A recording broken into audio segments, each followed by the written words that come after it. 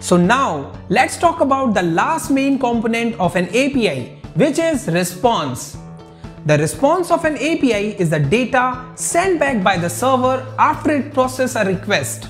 This response typically contains information or result relevant to request that was made. It could include data retrieved from database, the outcome of an operation, or any other relevant information. Now let's talk about what is status code. This indicates whether the request was successful, encountered an error, or required further action. Status code ranges from 100, which is informational, to 500, which is server error. When status code indicates 200, it means response is generated successfully.